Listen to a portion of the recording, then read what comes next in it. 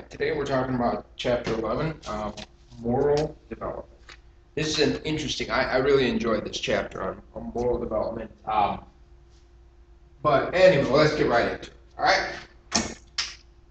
Morality as a definition involves knowing the difference between what is right and wrong and acting on that knowledge.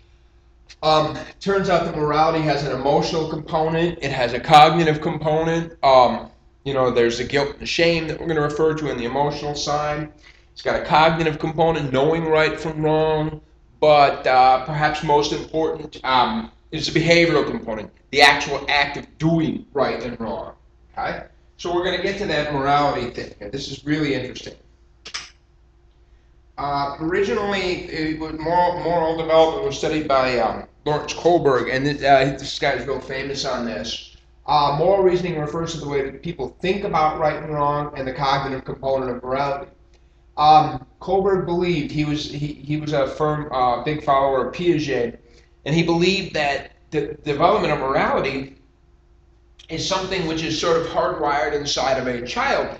That is to say that similar to Piaget, with Piaget, Piaget refers to this requirement that you have experiences, but the stages of cognitive development are invariant, right? All children go through pre-operational, I don't remember what they all are, goes through them, and of course you need experiences to sort of trigger that movement, right? But that movement is preordained. A child is going to go, as long as a kid has the right experiences. It's the same kind of a thing. As long as a child has the proper experiences, he's going to go through stages, okay?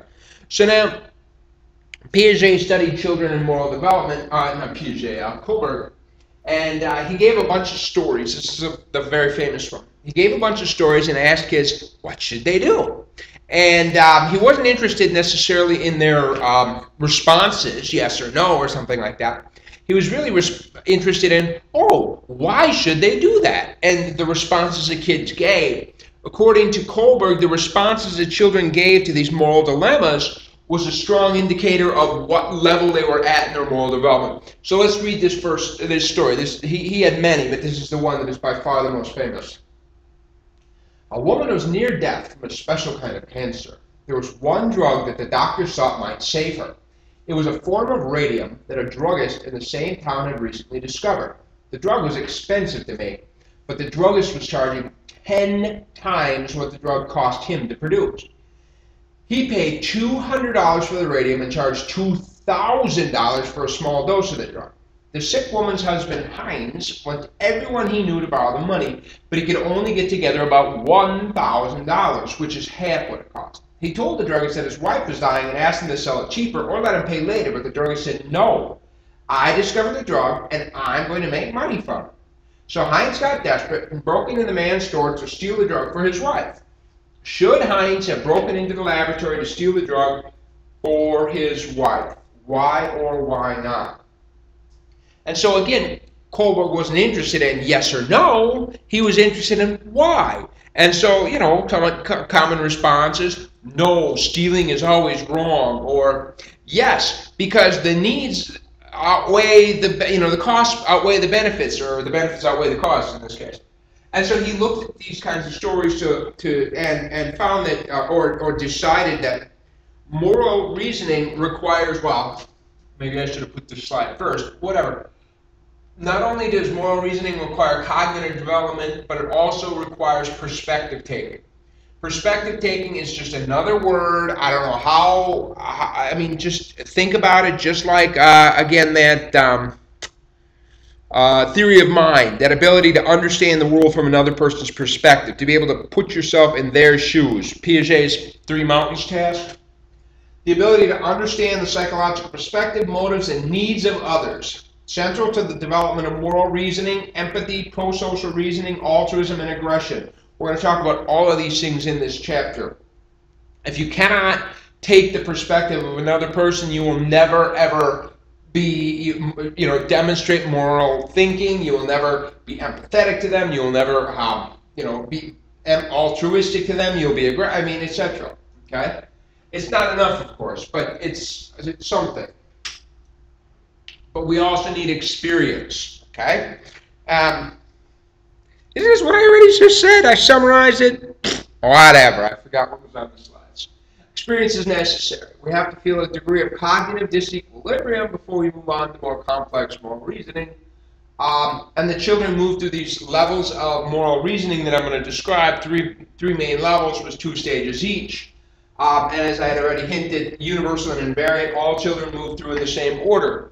However, as it says, experience is required. So some people, though there are these 3 levels with 6 stages, by far not all children make it to the top. That's just not true. You need experience to move you along, but if you do move along, if experience says, hey, it's time to move, you will always go through the same order.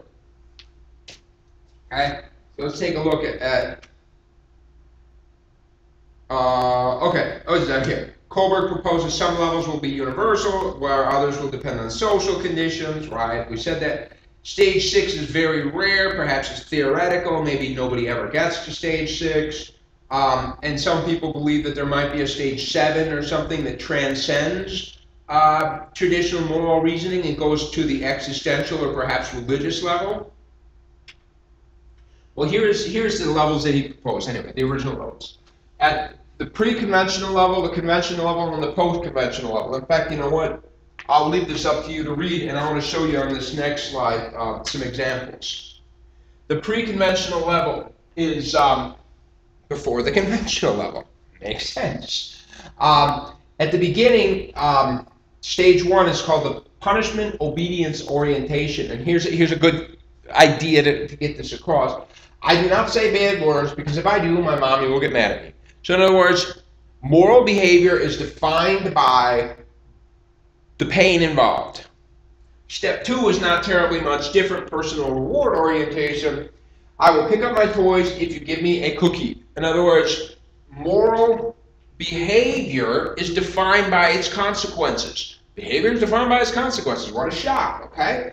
And so if the consequences are bad, then it's a bad behavior. If the consequences are good, then it's a good behavior. And so, you know, this goes back, of course, to Thorndike's law of effect, which simply says, you know, behaviors that are followed by a satisfying state of affairs become more likely to occur, whatever it is, okay? But you get the idea.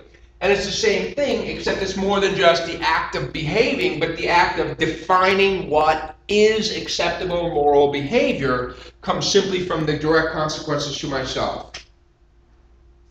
In the conventional level, the children, again now, moral development is intimately linked to cognitive development. We said it, but it's also intimately linked to social development, because at the first stage of moral thinking, it's all about what happens to me, and now finally the kids are starting to think about others. Okay, the first evidence of taking another's perspective right here. In the 3rd stage, the good boy, nice girl orientation. I do not eat in class because my teacher does not like it.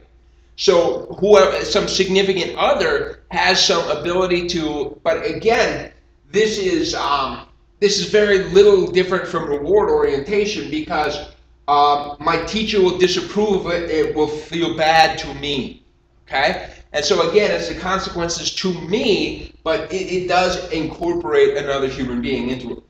The law and order orientation. I do not talk during the fire drill because that is one of the rules, okay? And so you start to get a respect not just for how other people feel, but you start to get respect or understand that your behavior has consequences to other people, and you don't feel good if the consequences to somebody else is bad. In stage 5, the social contract orientation. I pay taxes because it's the law, and the law protects us all. And so now again, we're starting to understand that our behavior affects other people. That not just it's a rule, which is sort of like blind obedience, but instead an understanding of the rule. Okay? And at stage 6, which again, as I said, even Kohlberg himself, many critics as well, but Kohlberg himself even said this may not really exist, and most definitely most people do not get here. Okay? And in this one is the universal ethical principle orientation. I admit guilt right here. I admit it. I pay taxes not because it is a law, but because it is the right thing to do. And it's like, hell no. I pay taxes because I'm afraid of the IRS. I guess that's stage 2. Yeah, I'm at stage 2, buddy. Ha! Beat that. So there's all of the words again.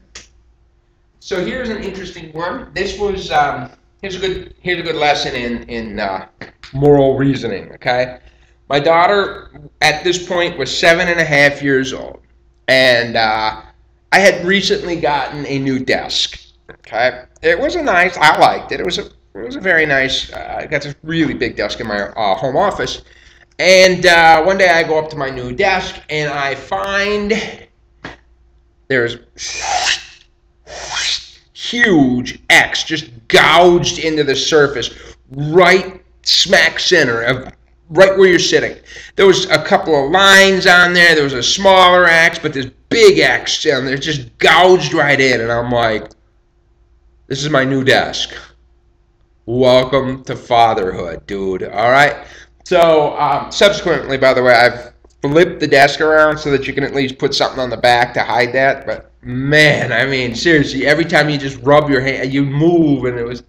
So I was kind of pissed. All right. So now what am I going to do? I'm gonna make this girl think about this a little bit. So I forced her. I said, "That's it. Go write me an essay." All right. So she wrote me an essay. And in fact, she put this essay on nice scrapbook paper. She made it up real nice. That part was her own. I just said, go write this up. You talk about why that was wrong. Go. So here's what she wrote. Property. You should respect people's property because it's theirs, not yours. If you do not respect people's property, you will get a punishment. Hey, that's stage 1.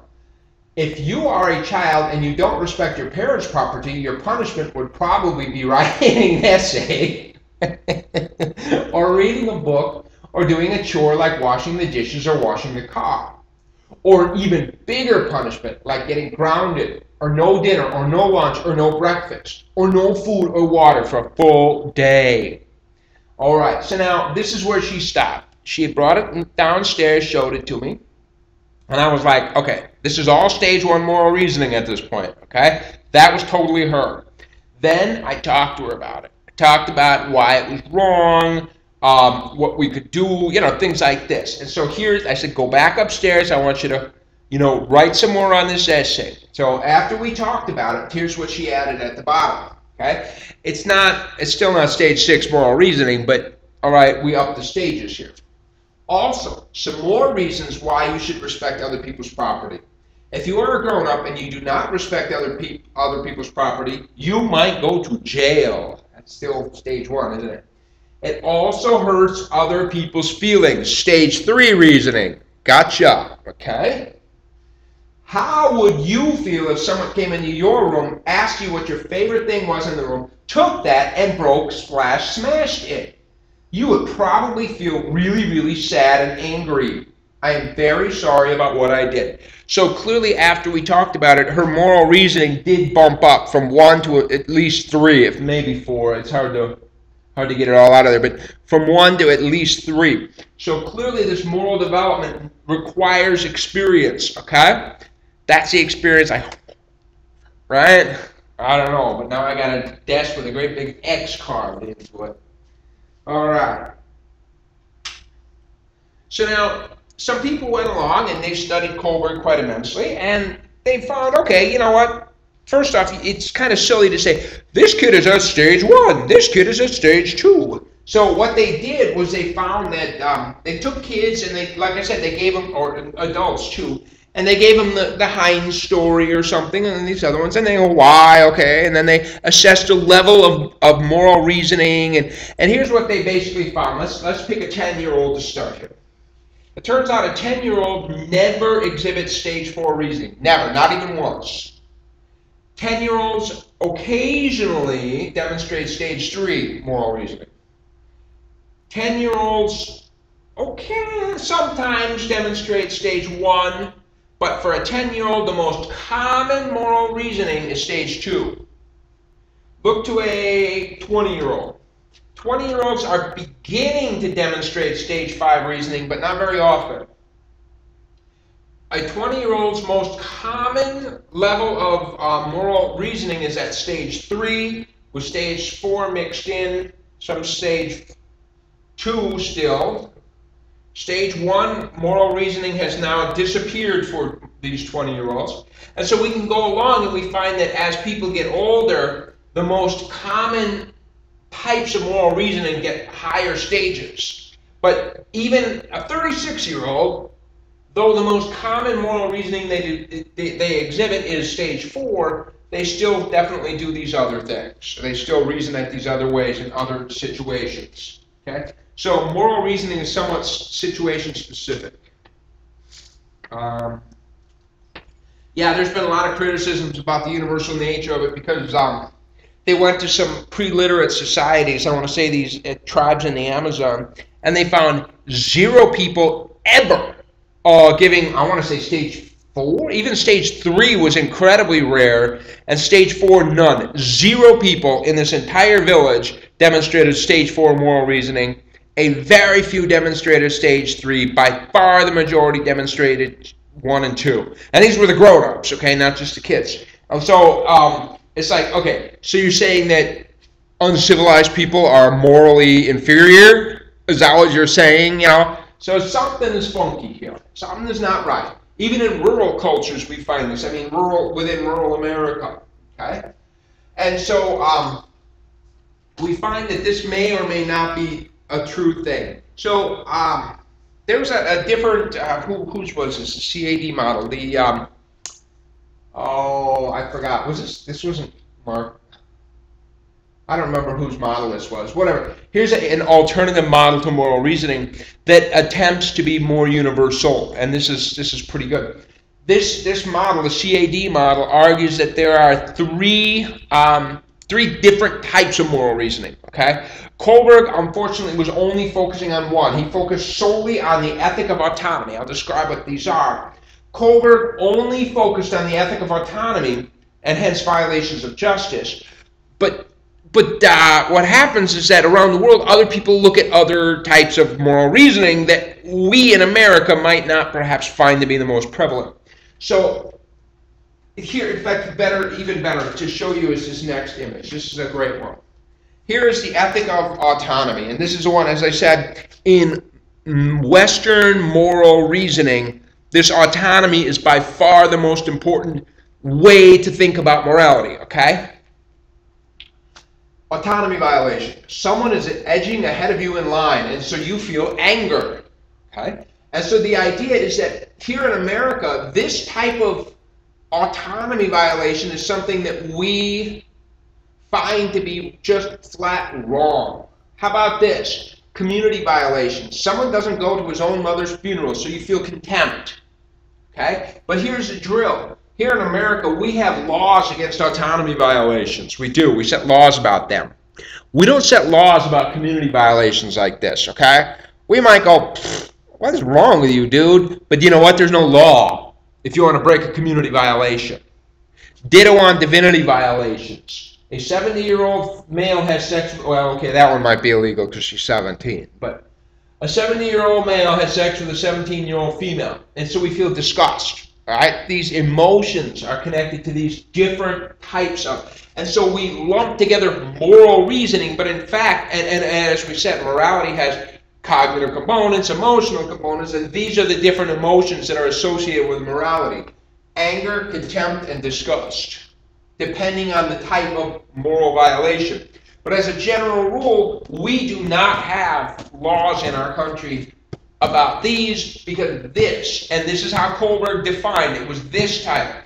But other cultures clearly use divinity and community violations to be far more important. See, I'm gonna take a side trip because this is bigger. This is bigger than bigger than just this. Here in America, we have this moral superiority.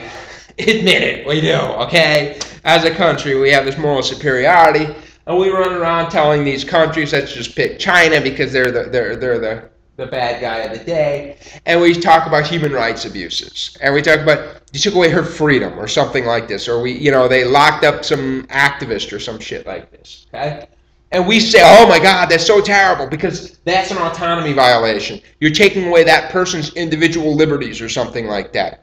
However, in other cultures around the world, they don't think like that, okay? They instead perhaps have a community, an ethic of community being the primary way that their culture thinks about morality. And say in non-Western Chinese culture, the harmonious functioning of society is far more important than any one individual, okay? The group is more important than the individual. And so we find that they do not view, they say this: if that one individual is disrupting our community, then that one individual's human rights, as we define it in the West, who gives a shit? Okay? We don't have human rights. And so what's happening is that it's kind of silly. Here we have this moral superiority, and we're like, you have human rights abuses. And this country is like, are you shitting me? We're taking care of our community, okay? If one individual is disruptive, why should I be so sweet and gentle to that one person when that one person is messing with 100? I mean, and there's some logic to that, right? And so we take this personal freedom, personal stuff, very heavily. And so we find that Kohlberg's moral reasoning, focusing on here, does not translate well to other people's countries. Their definition of what is morally correct, their definition of, and it's just so silly that we just get up on the world stage and just start screaming about human rights abuses when that's not how they think. They don't think that way. And so they look at us and they just, and you can see why they start to resent us. Okay, so now guilt and empathy, some of the emotions. Rather than focusing on reasoning and moral development, some theorists have chosen to examine the role of emotions in morality, including both negative emotions, such as guilt, and positive ones, such as empathy. A conscience, we have seen a conscience before when we talked about a superego. A sense of right and wrong, which forms when children learn to understand and regulate their emotions. Oh, regulating emotions. We did self-regulation in the last chapter. Children internalize rules and begin to feel guilt about their bad behavior, and empathy for other children who have been wronged. Okay, that makes sense. But, okay. Guilt is blah, blah, blah. Shame is blah, blah, blah, blah. No, thank you. Empathy, the ability to understand another person's emotions and feel the same or similar emotion. Clearly, it requires perspective taking, it requires cognitive development, it requires social development, and it is a huge component of moral development. You see elements of empathy arising in infancy is very early, when newborns cry when others cry. They do. It's very cute. You go to your baby. It's so cruel, but you go to your baby and like this to your baby, and your baby, they start crying. And then you go, Mom, your turn. Take it out. All right. Some people believe that there are stages of the development of empathy. Feel free to go for it. Other than this part of this chapter in this book, I've never heard of the development of empathy before. But it's not to say it's not important. It's just to say I've never heard it in other contexts. All right, this is a good slide. I like this. I took a quote straight out of the textbook. Of course, the reason that most of us are interested in moral development is our concern with moral behavior. Did I tell you I'm a behaviorist? Yeah, B.F. Skinner, dude, he's my pedigree. Yeah, someday I'll show you my pedigree, all right? I am a strict behaviorist. So we're interested in moral behavior, or the degree to which a person acts in accordance with moral rules when actually faced with a situation that requires a choice. When our kids get in trouble, the principal tends to address what the kid did, not their thinking about it. Attitudes can directly lead to behaviors in certain situations. In the social psych class, I talk very much about how attitudes can lead to behaviors. That's a major part. In fact, in social psych, I talk about attitudes lead to behaviors, and behaviors lead to attitudes, and the cycle begins. Okay? But it's the moral behavior that really, really counts. We as a society are caring about. And so we're going to talk about a series of moral behaviors, and or lack of in this case. We'll start with aggression. Aggression is a behavior intended to harm people or property. Okay? We can refer to instrumental aggression, which is some aggression which is done to gain something. Hostile aggression, which is an aggression just to harm somebody. And relational aggression attempts to harm social relationships or self-esteem. So hostile aggression is usually physical harm. Relational aggression is usually psychological harm. All children show aggression in some form at some time. Okay? And it varies by age and gender. Boys are more aggressive than girls. Not terribly much true. When it comes to overt, this is like physical aggression. Boys are much more aggressive than girls. But when it comes to relational aggression, oh yeah, girls are little bitches. You see it right there, okay? So when it comes to all forms of aggression, boys are slightly more aggressive than girls. But when it gets to something like relational aggression, girls, whoo, Lord, those girls are something else. Aggressiveness is relatively stable. This is a very interesting thing. Again, this is sort of off to the side, as I often am. But it turns out that aggressive children are the ones that go to jail later on. It's like this. So if somebody commits a crime and they go to jail and they get out of jail and they go, oh, I served my time, dude. Why are you hassling me, dude? I served my time. Because if you want to predict who's going to be aggressive in the future, you look to the past. Those people that were aggressive in the past are by far the ones that are more likely to be aggressive in the future. So it's like, I served my time. How come you're hassling me, man? Because guess what? If I had to make a guess about who's going to be aggressive, it's whoever was in the past. If you did it in the past, my strongest suspicion is you're going to be the one that's going to do it in the future. Okay? So there seems to be a genetic predisposition towards aggressive behavior. Obviously, children learn it in the home as well. We could talk about a proactive aggressor, and they believe that aggression is just a cheap way to get what they want. We talked about this a little bit in the intelligence chapter, and I think I believe I said something of this nature. Smart people and dumb people all want a flat screen TV. They all want a giant screen TV. Rich people have the ability to get a good job, to get the resources, to get the money to buy the TV. Dumb people don't have that, but they still want it. So how are you going to do it? And I know, that's a terrible thing to say, but it's true. It's a way to get what you want. Okay? You still want it. Children, here, this is an interesting graph. This is, they're basically the same graph. This graph is the mean number of criminal convictions, and this is the mean seriousness of the criminal acts that are occurring.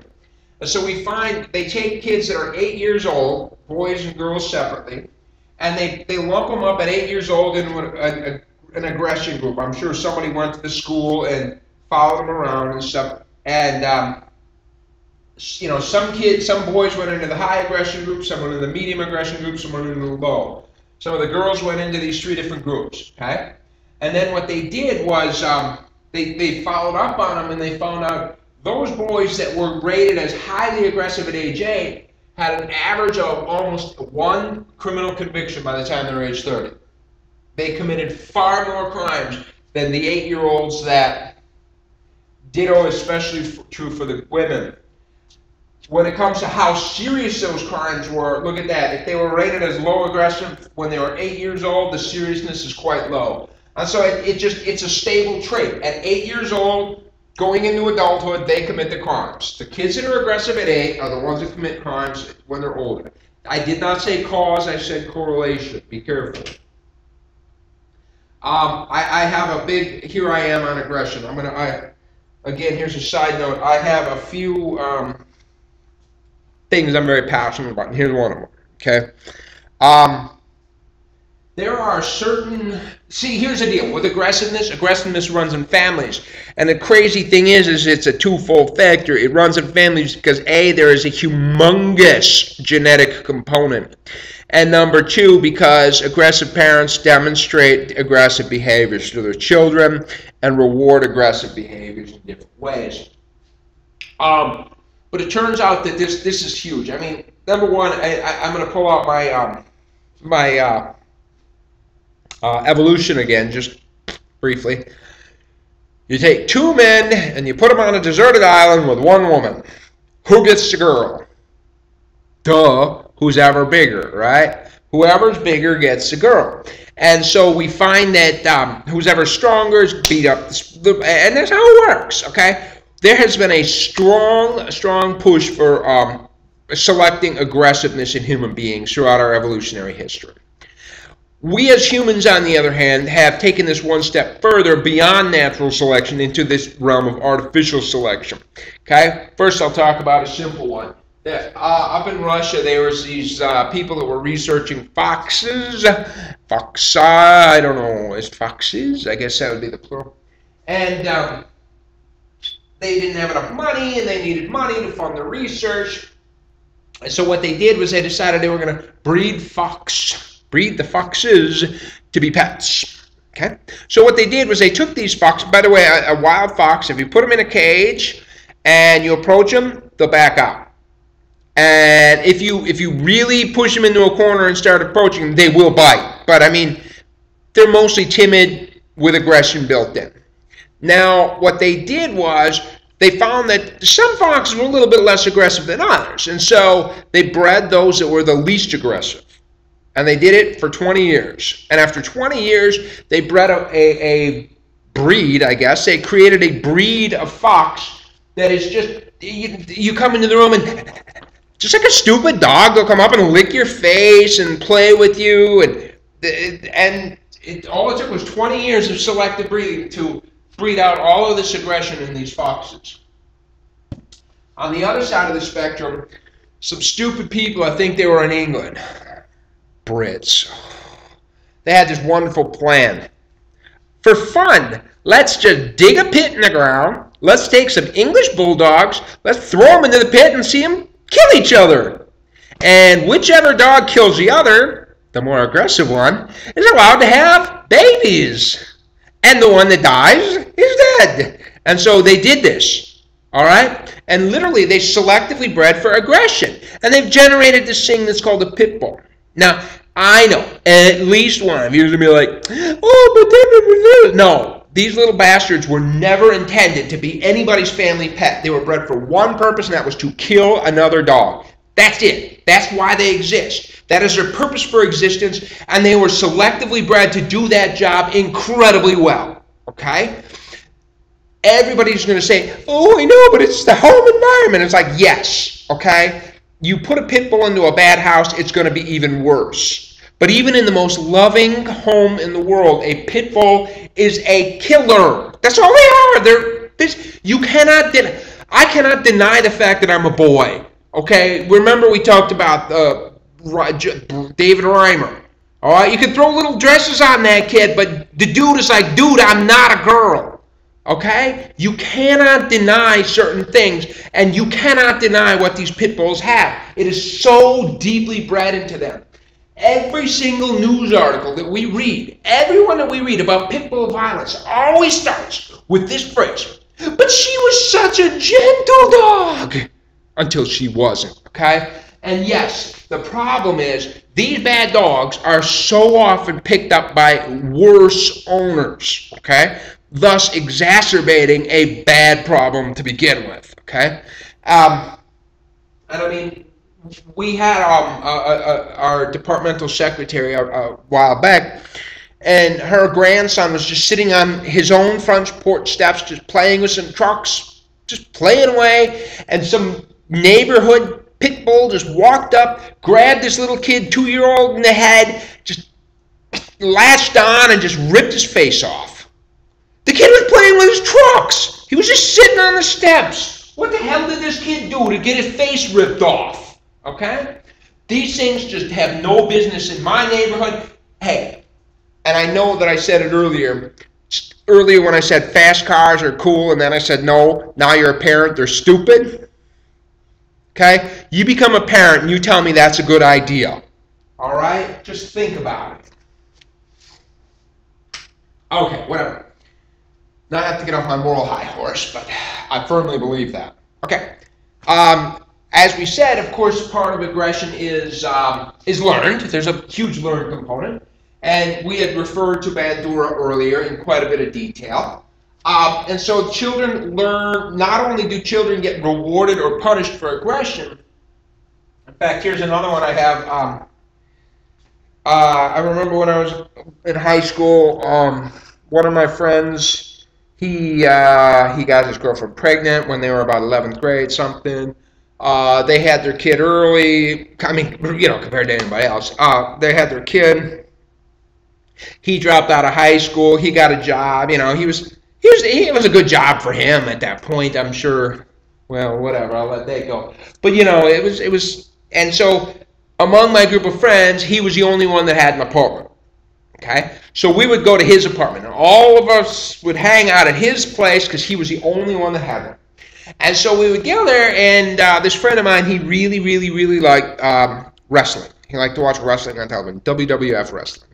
And so his kid was about 2 years old, and I can still remember this kid. He used to just love to spend time with Dad, sitting on the couch watching wrestling, and Dad was thrilled with that. Hell yeah! I mean, love my boy. So this kid would watch wrestling, and I remember this very specifically. The day this kid comes into the room, he wasn't getting the attention because there was a whole room full of people, and so he wasn't getting Dad time. He wanted to get that back, all right? And I understand that. And so he comes in with this teddy bear, and he's got it in a headlock, and he's just pounding it in the head, and boom, and he drops down on it, and oh my God, his dad was so, yes! Son, that is so great! Oh my gosh, that is so awesome! So he sat there and he got positive emotions from his dad with this aggression. He saw reward on television very clearly. The more aggressive wrestlers, you know, are victorious. He got rewarded for his own aggressive behaviors. I mean, it was just nuts. You know what happened when that kid went to kindergarten? His teachers are like, no, no. Get him out of my classroom. This kid was in many ways doomed at 2 years old. His entire education is shot out the window. Teachers don't want that in their classroom, and I don't blame them. If I have a 5-year-old that starts body slamming other kids in my classroom, I'm going to be like, get this kid out of here, okay? That kid's education is going to suffer greatly as a result. At 2 years old, that kid's future was almost doomed, okay? So environment is huge too. Bullying. Now, bullying has there's a Freudian stuff. Bullying has definitely become a hot topic in the news in recent years, in particular because of Columbine, which was the original. Some of you are actually young enough that Columbine is something that has existed as long as you've been around, okay? To me, it's a relatively new occurrence. We didn't focus on bullying when I was a kid. I mean, bullying happened everywhere, but nobody gives a shit about bullying. Nowadays, bullying is huge. And if a kid gets labeled a bully nowadays, it's over, okay? I was at Sunday school working a couple weeks back, and these two boys kind of got into it a little bit. And one boy was, in fact, one boy was older and one boy was younger. But the younger boy was actually very, very large for his age, and the older boy was actually very, very small for his age. And so they got into this, and I mean, I broke it apart. And this bigger kid is like, but he's older than me. And I'm like, okay, look at you. You're almost twice the size of him, okay? I warned him. I took him aside, and I told him, because you are a bigger boy, you need to be super careful, because if you do the exact same behavior as a smaller kid, it's the exact same thing, you are going to get the label bully. The smaller kid won't. You will, even though it's the exact same behavior. So I took him aside and kind of tried to explain to him, I think I passed the message along, and explained to him that If he's not careful, he's going to get this label, and that is going to be a bad, bad thing for him. And I mean, he did, oh, it's unfair, and I got you. It's not fair. I didn't say it was fair. I'm saying to you that if you're a big boy, the exact same behavior will get you the label bully that it would not get to another kid. So it's definitely something that is now being, zero tolerance for bullying, zero tolerance for anything of this nature. Okay, we could refer to direct bullying or indirect bullying. Direct bullying would be, pushing, stealing lunch money, but indirect bullying, we saw somewhat recently in the news with the university student that videotaped his roommate having gay sex and put it up on the internet. That was bullying, but it was indirect. 30% of U.S. students have been bullied. 30% of U.S. students have bullied, been a victim, or both. Boys bully boys and girls, while girls bully girls, and it's most frequent from grades 6 to 8. Okay, As a general rule, bullies are more aggressive than non-bullies. They believe that aggression is a way to get what you want. As a general rule, children that are bullies are not good at perspective taking. As we said, moral behavior makes no sense. Moral thinking, moral reasoning makes no sense unless you can take the perspective of another. Bullies tend to be impulsive and more tolerant of aggression. Not a surprise, impulsive. Remember, failing to regulate your first desire. Sometimes a product of the home environment they grow up in. Bullies have higher levels, more likely to have conduct problems and have other problems. Not a surprise. Conduct problems is a general category. This is one that bothers me. I know, here I am, I'm bothered by about 5 things today. When I was a kid, I know, whenever it starts with when I was a kid, you know it's going to be bad. When I was a boy, there was kids that were naughty. You send them to the principal's office. The principal smacks them in the ass and sends them back to class. But then the DSM came up with some of these categories, this conduct disorder and oppositional defiant disorder. And all of a sudden, and I mean, I think we wrote a paper about this at one point, and all of a sudden, it's like, that kid, he's naughty, but it's not his fault because he's got a disorder. He's got a disorder. He can't help himself that he's a little shithead. It's not his fault that he smacked the teacher in the face. He's got a disorder. Oh, God. Okay? And it troubles me immensely that they would put the word disorder to this. I would argue, again, I got to be careful because the moment I do, my own children will start to misbehave. I would argue that it is the oppositional defiant disorder is the result of bad parenting. I got to be careful though. I'm sure that there is clearly some, there is a genetic component to this, I'm sure, but I think that the home environment is by far more important. Delinquent activity is common during adolescence, especially for boys. Remember James Dean, Rebel Without a Cause, right? This toughy motorcycle. Many adolescents show adolescent limited delinquency, a pattern of delinquent behavior that begins during adolescence and does not continue into adulthood. Very commonly, this would be caused by peer pressure. You want to fit in, you gotta, etc. However, sometimes the aggression and delinquency continues, and we call the life course persistent pattern. If it persists, it's probably not peer pressure. Okay? May result from a difficult temperament, subtle cognitive deficits, poor impulse control, poor parenting. Wow, in other words, here's a whole laundry list of things that might create it. Adolescents that are aggressive and unpopular with non-aggressive peers will find friends just like themselves. It's amazing. Birds of a feather flock together. Yeah, they do. Okay? Deviance training occurs when aggressive adolescents find each other and form groups that encourage further aggression. There's some interesting stuff about this in social psychology, but I mean, they've done all kinds of studies.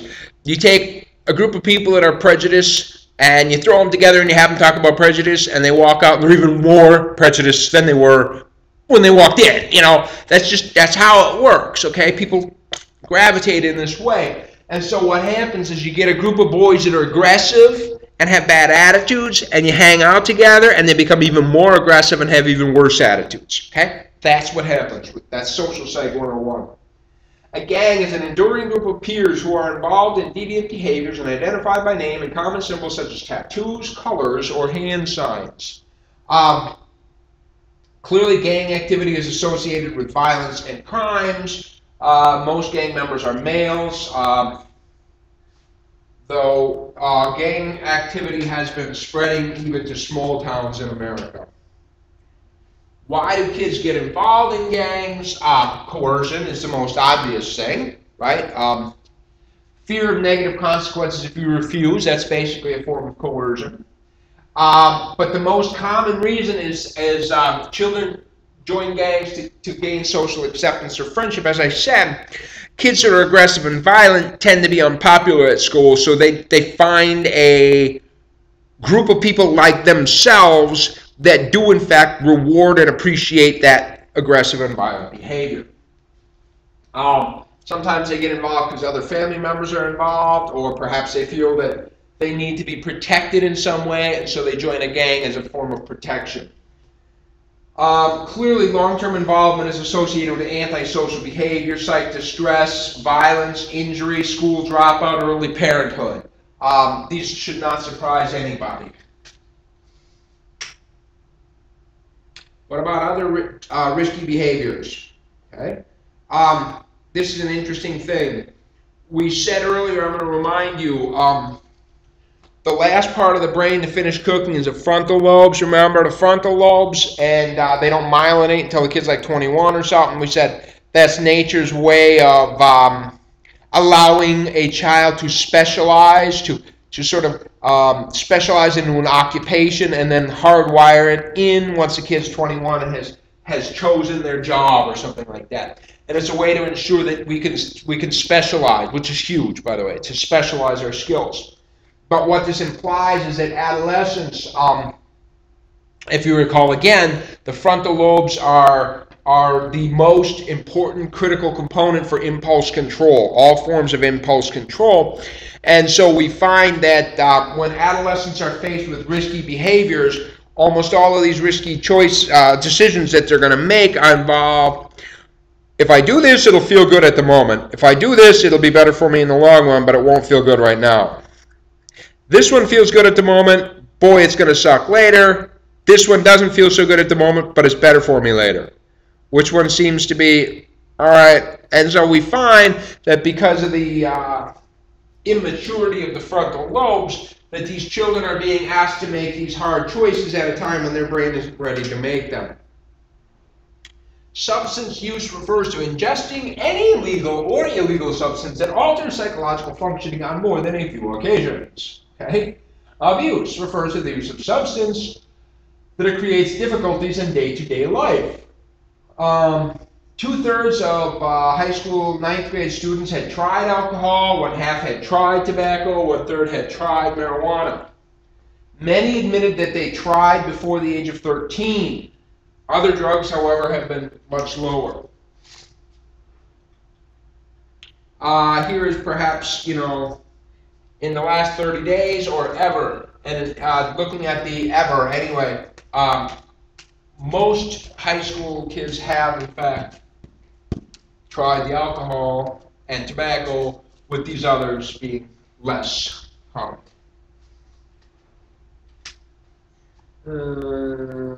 There's ethnic differences in who does what, not a surprise, because different neighborhoods provide different stuff. Another issue is binge drinking. Yeah, we know about binge drinking, right? Smoking. This is interesting. Now the advertising towards children.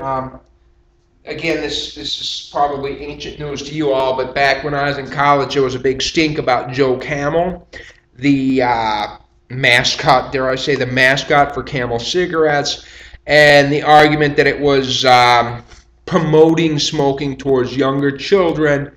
And maybe you don't remember, but I mean, for a while, Joe Camel was everywhere. He was on T-shirts. I had a Joe Camel T-shirt. He was, everywhere, bulletin boards, hats, whatever. They put Joe Camel on everything. Like you see Mickey Mouse everywhere, Joe Camel was everywhere. All right, but the high cost of cigarettes, in particular, in the about 5 years ago or something, the cost of cigarettes jumped immensely. And there's been a lot of law, a lot of places. In fact, New Zealand has got a graduated taxation program in place that is going to raise the price of cigarettes up to $50 a pack in the next 20 years. They're adding like $1.50 a year or something. Oh my God. Well, at some point, the cost does in fact exceed the cool factor. They've also, by the way, been... Oh, is it... Do you guys have a class in here? Oh, at 8 o'clock? Yes. Oh. It's all right. I was just recording a video. All right. I guess I'm going to have to pause this one, and I'm going to have to come back, huh?